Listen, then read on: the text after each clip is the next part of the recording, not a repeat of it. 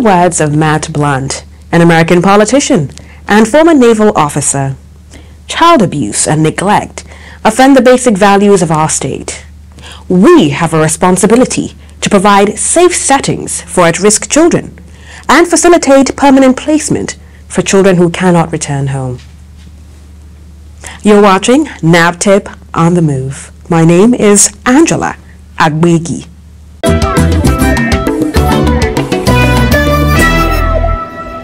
Our package on this episode is a must-watch.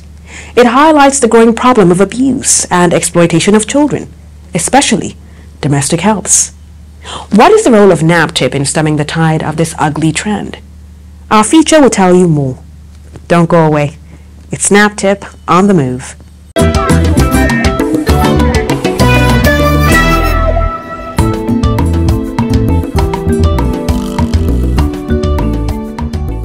This victim was rescued by NAPTIP 4 years ago when his father inflicted injuries on him. Today, he has grown into a teenager under the care and protection of NAPTIP.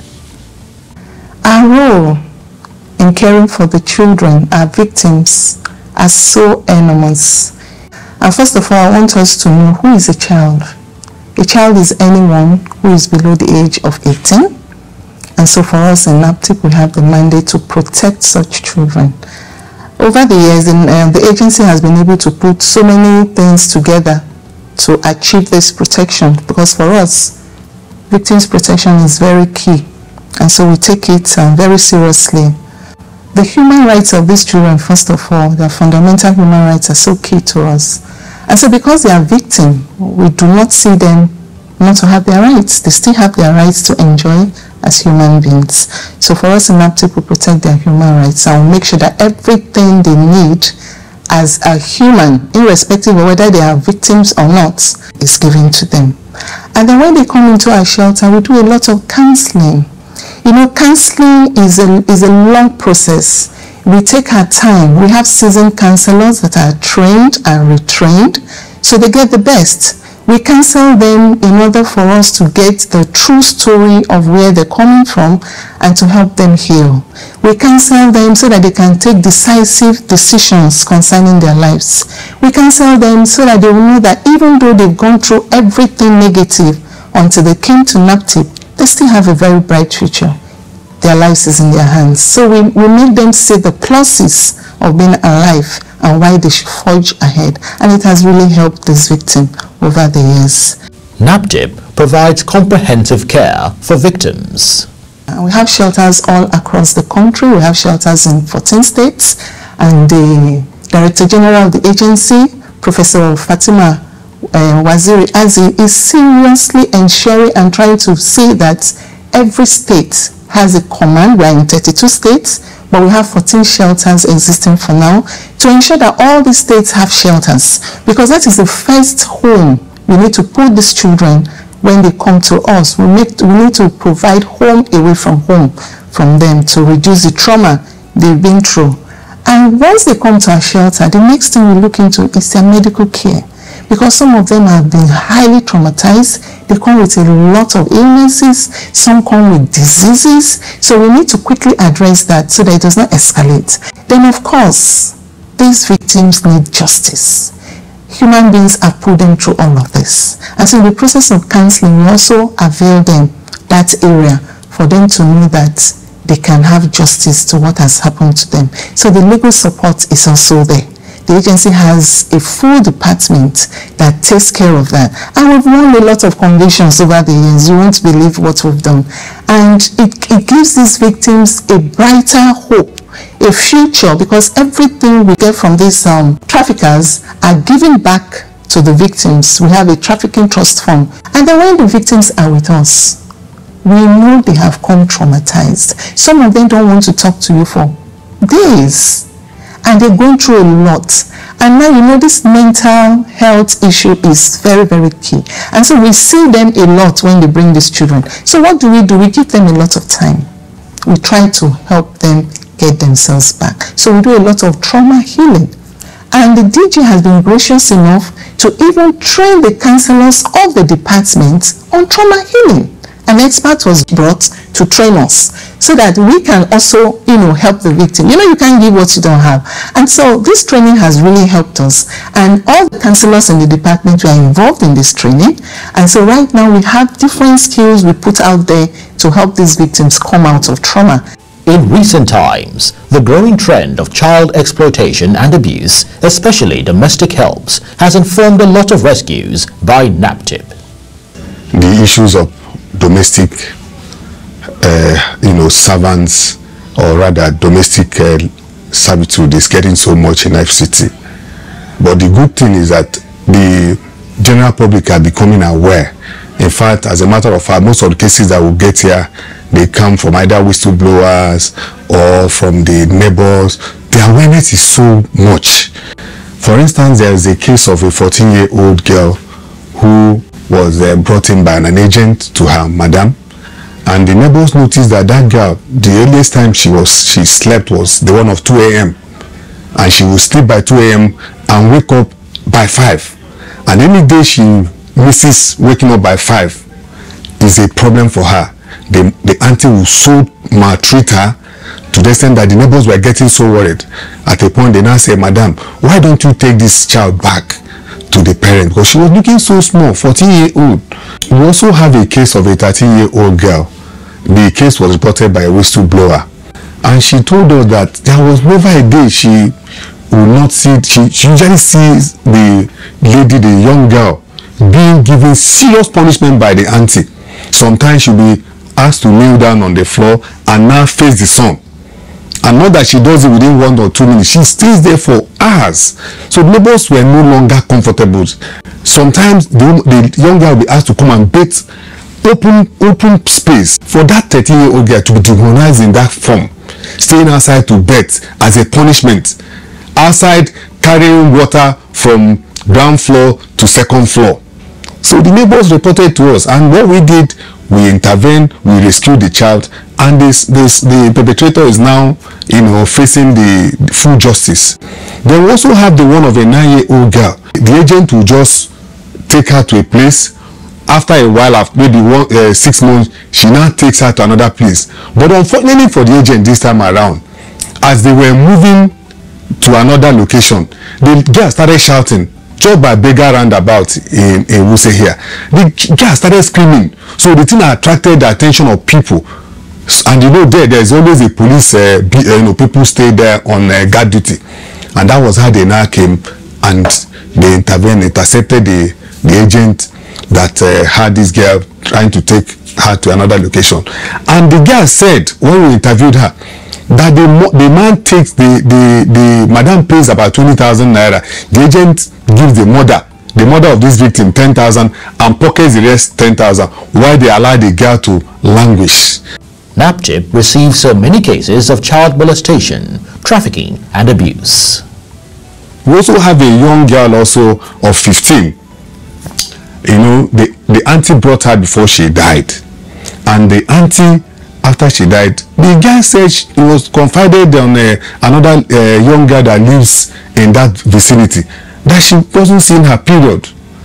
And the lady became curious and I said, how? Is it that you have a problem or whatever? We said no, that the auntie's husband was sleeping with her. And this was just about a month after the auntie died. So we had to go there, we rescued her, and the case is ongoing. We also get reports of parents exploiting their own children, where a man subjected a 7-year-old child to fetching water from the stream almost on daily basis. 7-year-old child will carry bucket to go and fetch water. Then there are also instances where they will send their children to go and also hawk on the street. I recall where somewhere in Apu, where we saw a young girl of 13 climbing from ground floor to about 4th floor, supplying water. She does that every blessed day for like 4 days in a week. We found out that it was the father that asked her to be doing that so that he can use that one to pay her school fees. That's exploitative labor. The agency ensures total rehabilitation and empowerment of victims. Okay, so for us in NAPTIP, why these victims are with us in the shelter, and because our shelter is a short-term shelter, they can't stay there forever, we need to quickly do family tracing. We need to know, where are these victims from? Is it the family that put them through this? Does the family even want to see them again? Do they even also want to go back to the family, where they are coming from? So we do family tracing, and in the process of doing the family tracing, we are able to ensure that there is a safe landing for the victim when she's done with us in NAPTIP and she's been reunited. We also use the opportunity to check the family themselves. Do they need empowerment? Because if they do, we also have to work in that area. Else, when these victims go back, they may be re-trafficked again. And if it's a family that was actually the cause or the reason why the child was trafficked, or they are the ones that actually trafficked the child, we cannot return such a victim. And some of them have even told us why with us, because we've counseled them. They tell us everything in confidence, and they tell you, we do not want to go back home, and they give us their reasons. And so when that is established, we look for foster homes, and for them that want to go to school, we send them to school. So the reuniting back to the family is not like, oh, you came today, the next day you must go back to your family. No, we take our time and ensure that they are fine. And then we also do the family reunion, of course, after the tracing. If everything is okay and the child has gone through school or has gone through all the skills, vocational training and all that, we can return the child to the family and, of course, back to the society at large. Then while they're in rehabilitation, we do a lot of skill acquisition for them. For those that don't want to go to school, they need to learn something, because they're going to leave the shelter one day, and what are they going to stand on? And when they learn that skill, we also try to empower them. In fact, we do not try to empower them, we empower them. Because if you do not empower them, they are going to go back to what brought them in the first place. They need to be doing something. And so we do a lot of monitoring when we do empowerment, so that these victims just go back to the society, maybe sell off these items, go back to what it is, or even the family will put pressure on them to do the same. So we monitor them for like 3 years before we think about disengagement. Sensitization is key in child protection. Some of the cases we receive, they've not even heard about NAPTIP. Probably that's why they're still doing what they're doing. And so we are going to the grassroots. We're doing a lot of sensitization now. The DG of the agency, Professor Fatima Waziri, is so key. She loves sensitization. She believes that you should handle this issue before it escalates. So she has given everything within her to ensure that this thing goes on air, it goes to the grassroots.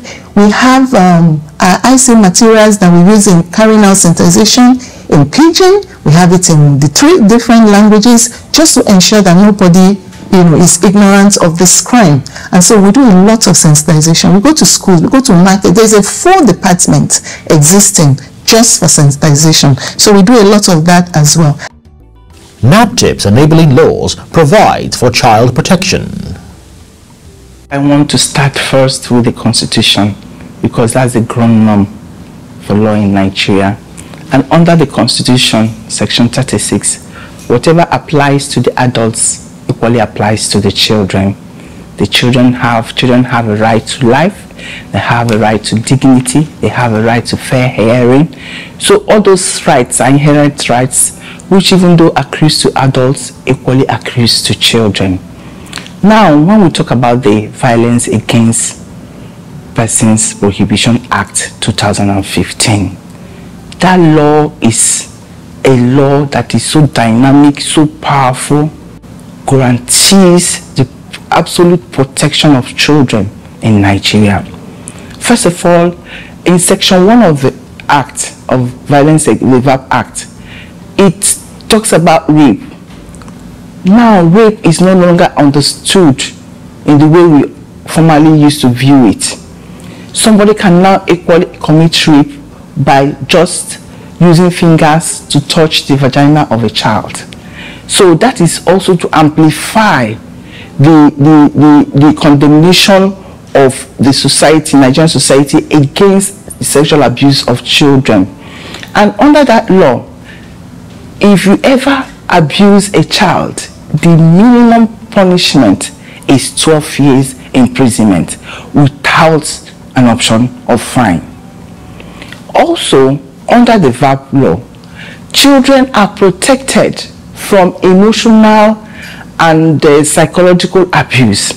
Sometimes we think that abuse is only physical. No.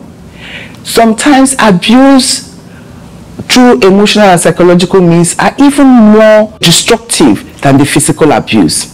When you constantly tell a child, you're stupid, you're useless, you can't amount to anything, you are repeatedly pushing that into the psyche of a child.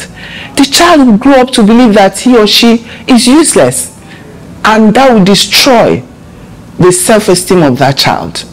And that law, our law, the VAP law, condemns it. And also, even the physical abuse of children, such acts are condemned under the VAP law.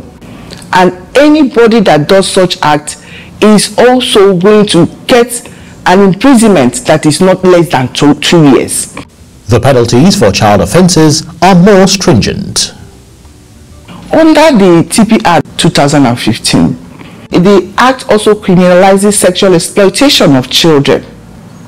And under that law, the exploitation of children carries a higher penalty than that of the adult. If you sexually abuse a child under the TP Act, for an adult, you get a punishment of not less than 5 years. But for a child, you get a punishment of not less than 7 years and without an option of fine. And also, you can also even be made to pay fine in addition to the imprisonment term.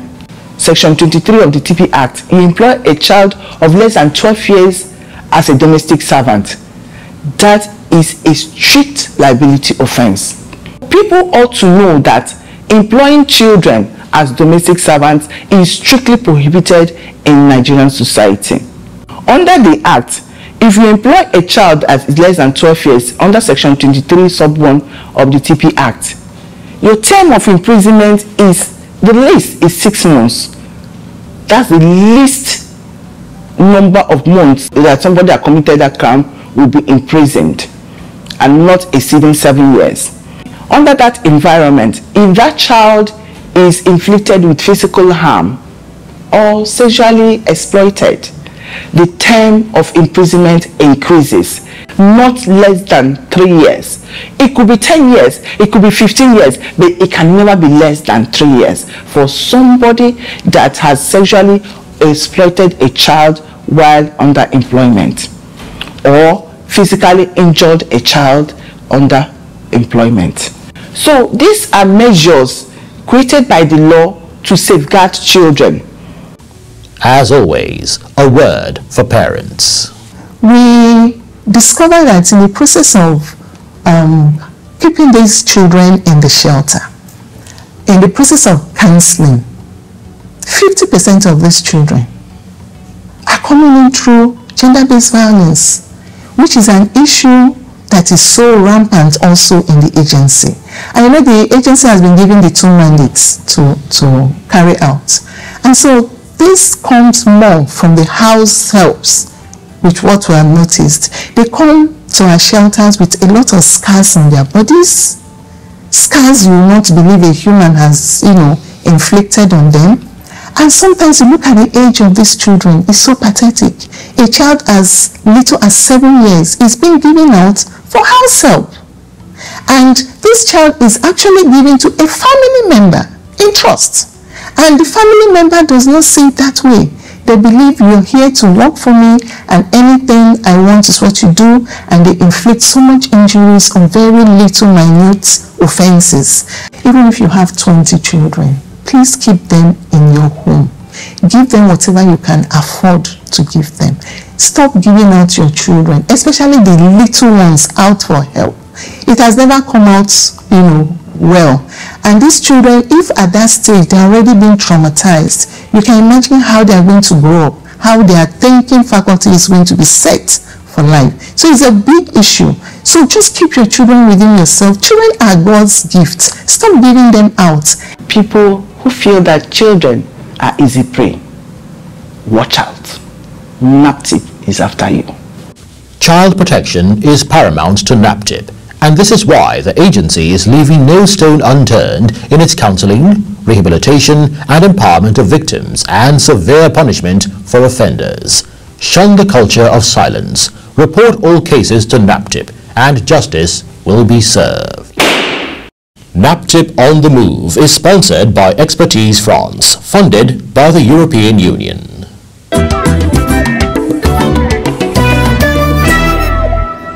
If we hope for a better future, then we must ensure adequate care and protection for our children. NAPTIP Events is up next. Keep watching.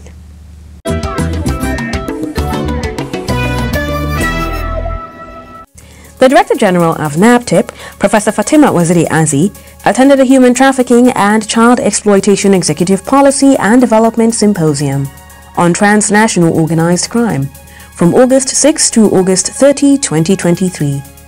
The symposium was organized by the International Law Enforcement Academy, ILEA, in Roswell, New Mexico, USA. ILEA is the U.S. Department of State's Advanced Training Academy for international law enforcement professionals. The symposium focused on building a comprehensive national response model for combating trafficking in persons and online child exploitation. It included training on the latest policy guidelines and legislative developments concerning trafficking in persons and online child exploitation. The goal of the course was to facilitate discussions amongst the delegates on how to effectively and strategically develop a comprehensive response to the problems of human trafficking and child exploitation. The symposium was facilitated by expert instructors from the Federal Law Enforcement Training Centers, Department of Justice's Child Exploitation and Obscenity Section, and Homeland Security Investigations. At the end of the symposium, certificates were presented to the participants. The Director General of the National Agency for Prohibition of Trafficking in Persons, Professor Fatima Waziri Azi,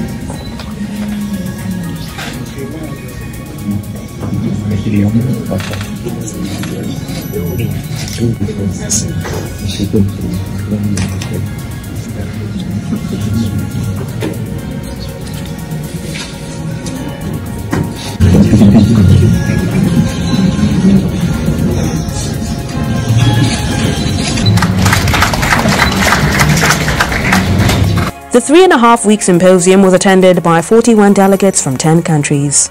Other delegates from Nigeria were Honorable Justice Ogbonnaya of the FCT High Court and Hassan Tahir, Director Legal and Prosecution, NAPTIP.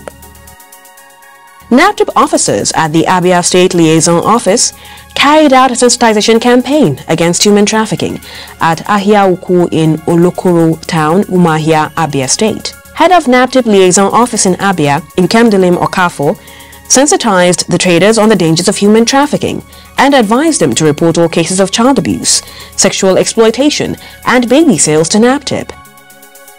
In a related development, the NAPTIP team in Abia State Liaison Office, led by Nkemdilim Okafo, also carried out a sensitization exercise at the Nkwo-Egu market in Umuahia, North Local Government Area. The NAPTIP officers also enlightened the traders and people at the market on the ills of human trafficking, highlighting the various tactics employed by traffickers, and encouraged them to report all cases of human trafficking, sexual exploitation, baby sales, and child abuse to NAPTIP. Officers of NAPTIP at the Ebonyi State Liaison Office were at St. Anthony's Parish, Ogbago, to sensitize women on the ills of human trafficking and smuggling of migrants at the Women's Annual General Meeting. The women were educated on the causes, forms, and effects of human trafficking, including how to identify traffickers and victims, as well as the reporting channels.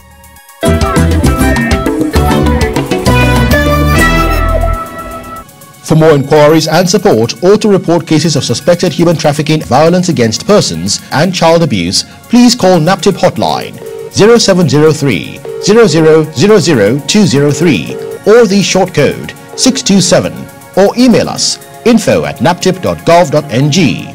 Visit our website www.naptip.gov.ng.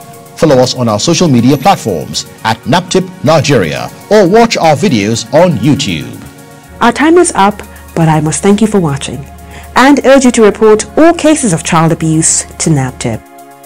I'm Angela Agbegi. Goodbye.